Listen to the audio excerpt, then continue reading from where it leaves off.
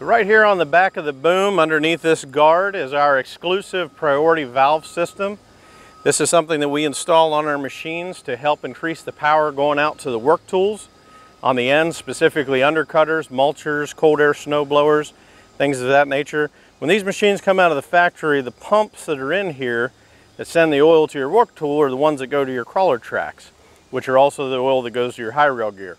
So when you start to move this machine, you crawl it, you high rail it, the oil from the factory goes to that first, then goes out to the work tool. Well, we've developed our system, our priority valve system. It keeps the power going out to your work tools like your undercutter, your brush cutters, your cold air snow blowers.